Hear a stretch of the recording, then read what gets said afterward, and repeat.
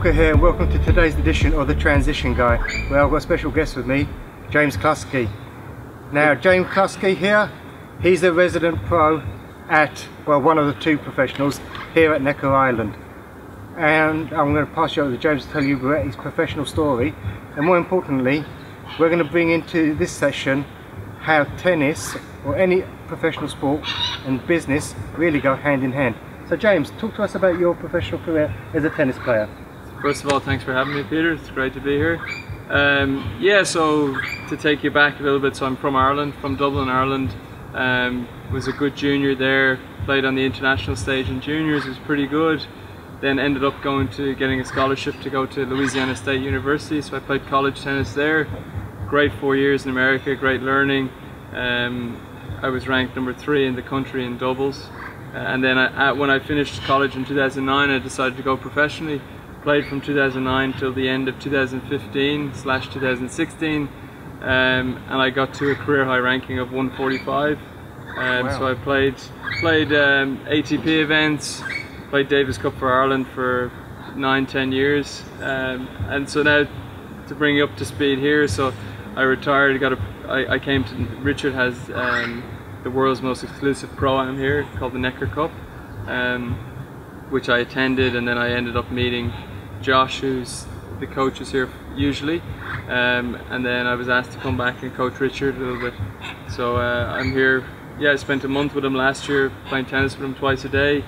Great learning for me as well, to see the way he is on a daily basis, and then I'm back for another month to work with him as well.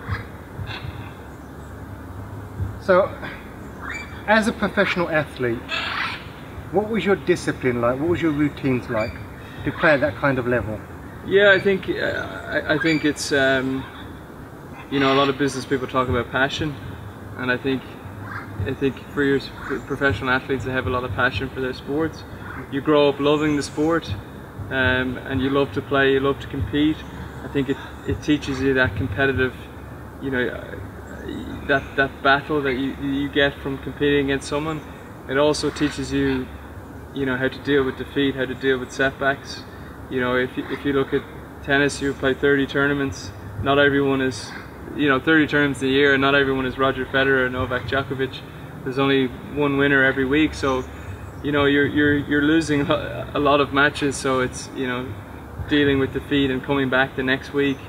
Always trying to take the positives from your performance and taking one or two things to improve on as well. So I think it teaches you a lot for life.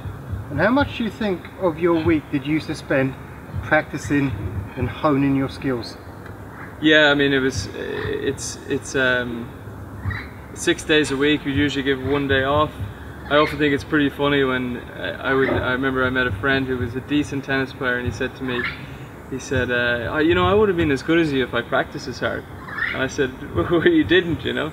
So when I was a junior, we used to play 4 days before school, then after school as well in the evenings. So I mean, there's no shortcuts. You know, you have to put in the hard yards.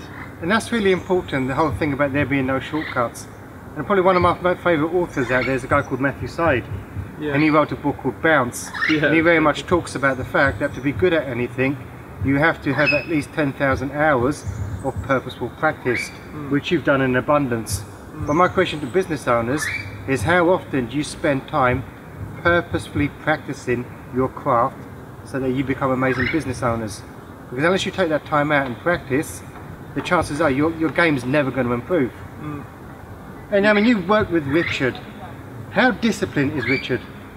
Yeah, Richard's amazing. I mean, you know, going back, he would have been, I would have read his books, and when I got the opportunity to come here, it was just incredible. But last year he was preparing for the Virgin Strive race as well, so that was a endurance race across the mountains, and not knowing many, you know, famous business people, I would have thought you know, maybe it's one of those things where the business guys or the face shows up to cut a ribbon, or, you know, makes it look like he's doing something. I mean, his training was just incredible. We were playing tennis every day, usually twice a day. Then every 2 to 3 days you would be over on a cycle up the mountains, Virgin Gorda, which is, you know, incredibly difficult. And I said to him one day last year, I said, "You're just relentless," and he said, "Yeah." And once he's in something, he's all in. If he commits to, if he says he's going to do that charity thing, he's heart and soul into it. And it was a great learning. I think it's a similar kind of trait with sports people. But I mean, even yesterday, if you look, we played tennis in the morning, which you were here for. Then he went kite surfing in the afternoon, and then he played tennis again in the evening. So he's big on. He feels that if he's physically fit and he's physically active, he can be more, he works better as well.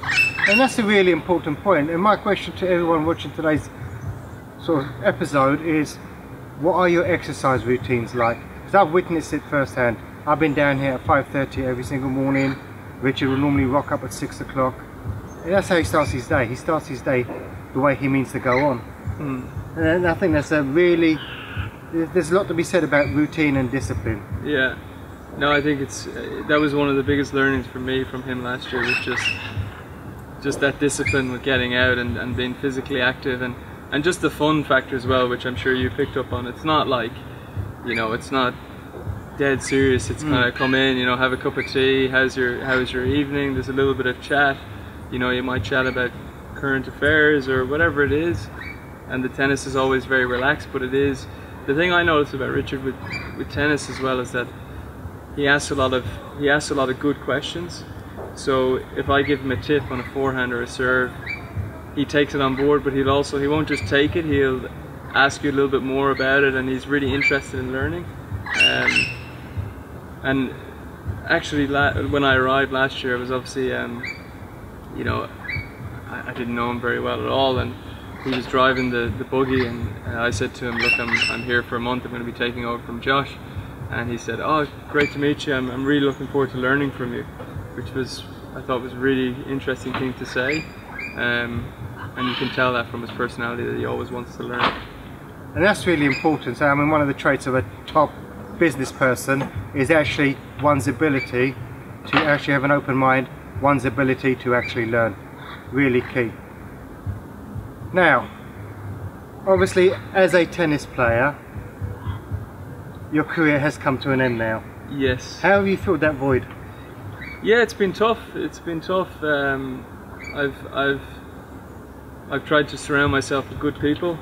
So during my career, I would say that I'm from a small country that's not really a tennis nation. So what I did during my career was I tried to go and train with the best players. So I went to India to do a training camp with the best guys. I tried to get around good people. So now that I'm, embarking on business and trying to find my passion and all that, I've stuck to the same philosophy. And actually, when I was at the Necker Cup, one guy gave me advice. I asked his advice if he could say one thing, and he said, "Surround yourself. Use your tennis to get in with the best business people." So I've tried to, meet great business people, which obviously I'm here, so I'm doing okay with that. I'm trying to learn from them and pick up the traits from them. So filling the void has been tough.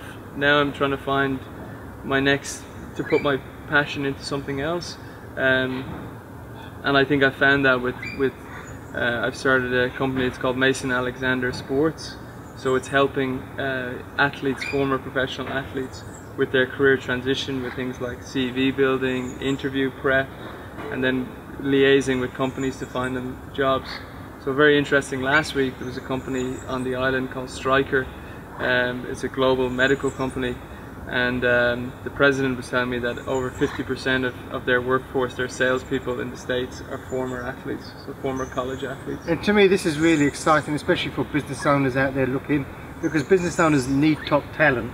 And I hear very often people complain about the talent pool and how people are not really so great and you can't get the staff you need. But really, when you start looking at people like athletes, let's face it, they are brilliant people to hire into your business. Because imagine the discipline and the focus that they've had for so many years. If you can then train them into a totally different field, exactly, how beneficial can that be for businesses? Yeah, I think athletes adapt. We have passion for something and we want to do something to make it happen. And I think it's you know, there's the other side of sports where I think it's the dealing with defeat and dealing with tough times, which, you know, business people go through and people go through in general. I think athletes it's a great learning. So I think it's a really powerful thing. So I mean, the one thing I'd say to all the people sort of on today's episode is definitely watch out for sort of James's business, because I think there's going to be some exciting people coming through this agency that will be in a great position to serve you. But listen, James, thank you for your time today. No problem.